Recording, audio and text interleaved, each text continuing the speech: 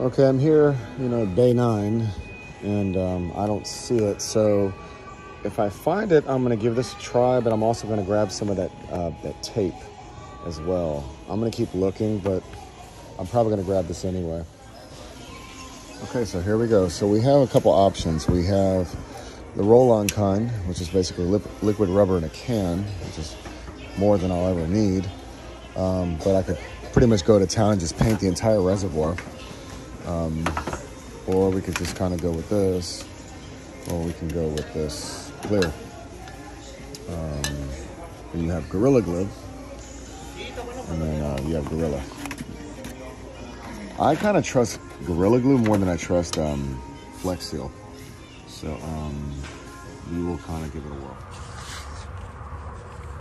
Okay, so I went over to Home Depot and I bought this stuff called Weld. Apparently it's just the world's strongest bond, so I'm gonna go ahead and try to make this work. So I don't know what kind of shit this stuff is made of. It's probably toxic to you. So I'm gonna go ahead and some PPE.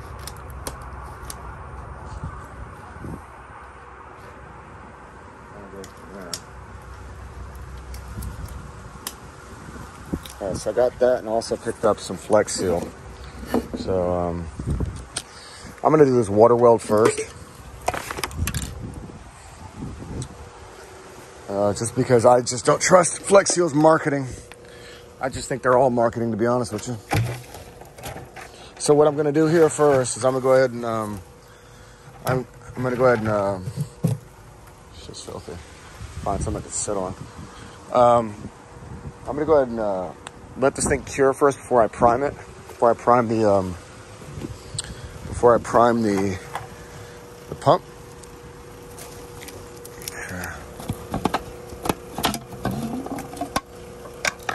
Okay, so I guess the main thing is I want to make sure that all this stuff here is dry. So I'm gonna go ahead and, without further ado, I'm gonna get started. See that here. So it says grab your putty and smear it along. All right. See how well this stuff works.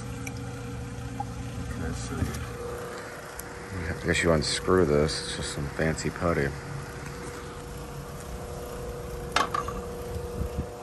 Sorry, I really can't do this on camera. So just bear with me. Okay. So it's kind of like, the best way I could describe this stuff, it's like plastic explosives. If you've ever been in the military, that's kind of what this looks like. It looks like plastic explosives. So you grab, I guess, a glob of this shit. And I don't understand the green part. Okay, I guess maybe that's like a mixer or something like that. So I'm gonna grab a chunk of this.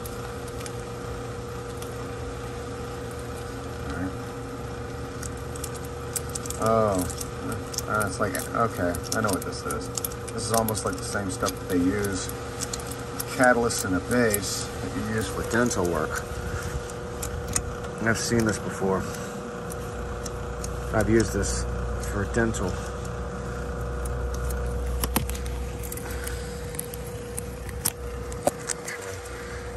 I'll get this all the way down in there. The bigger the glob, the better the job. Okay, I get it. All right. Actually, I get this a lot. I have a better understanding of this. This is just like the shit that we use to make molds. It's on the outside too.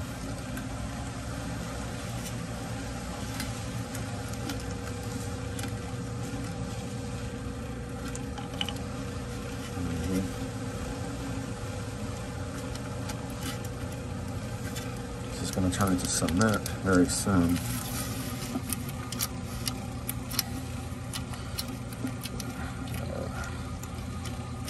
Try to keep this as dry as you can.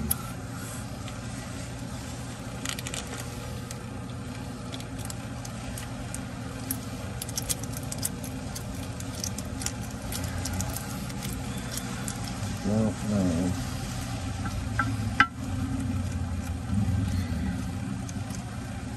The main thing is you want to make sure the outer hole doesn't breach. I don't think I have enough of this shit, to be honest with you. I think I need to buy another tube.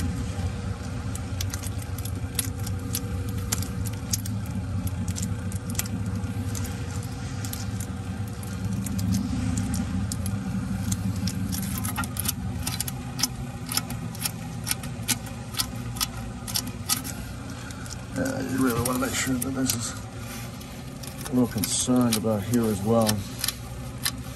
So I'm going to put some here as well, just to be on the safe side.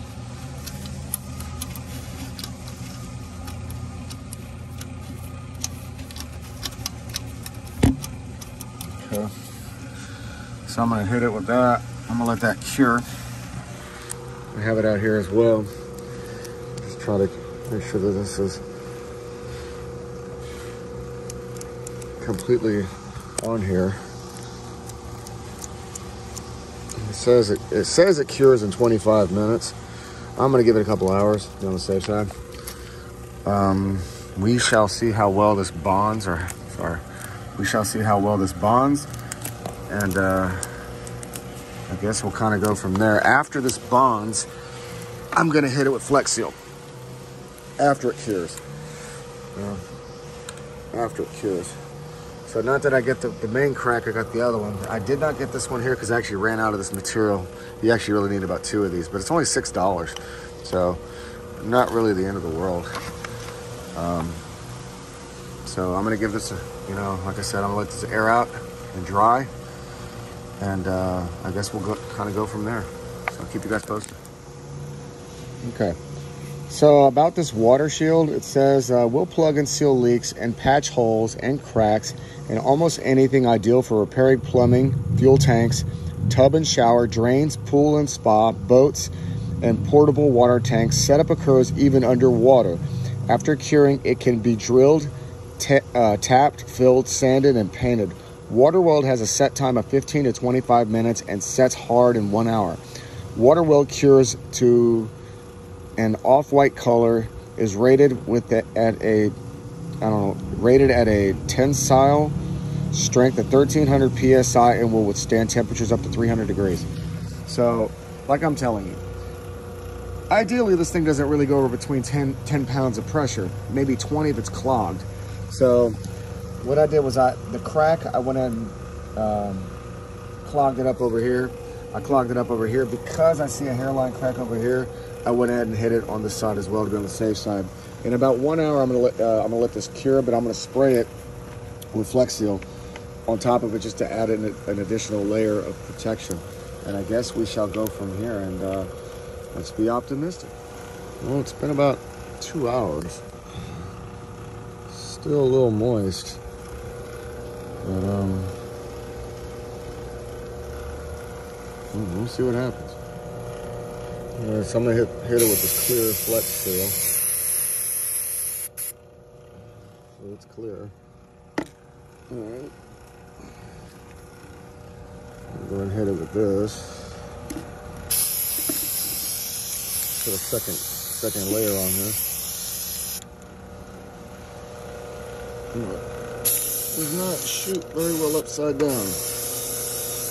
Does not work upside down, which is kind of weird.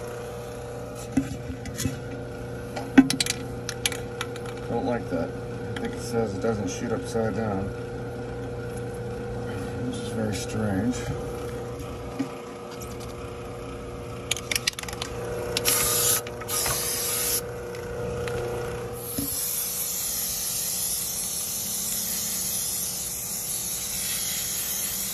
I'm putting coats everywhere.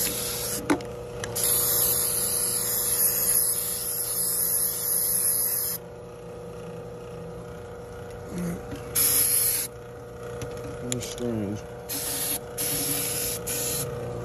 Now it's not bonding inside. Alright, so what I ended up doing is shooting it, because for some reason Flex Shield does not work when you shoot it upside down, so I just shot it and let it drip down the wall. And I guess we'll kind of see what happens. I'm gonna let this dry. And I globbed the shit out of it here, and globbed the shit out of it over there. And we'll go from there. All right, so I flex sealed the entire thing. As you see, there's a coating on the entire thing. And I'm gonna let this dry, and then I'm going to prime it. Okay, so I went ahead and let it dry. It feels like it's like a rubber seal. Feels really good. It's very well dried. I'm gonna go ahead and prime it, and we're gonna go from there. All right, moment of truth. Went and primed it. We're at 10 PSI. 15. Son of a bitch, it works. I like the apples. We're at about 14 PSI. I can't tell if there's any leaks, but we are cranking away. I'm telling you, people, amazing.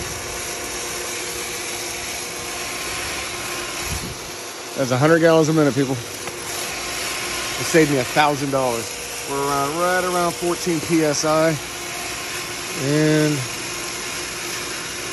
I'm gonna let this run for a little bit to see if we have any leaks, but fantastic. I've not had this thing on in over a year.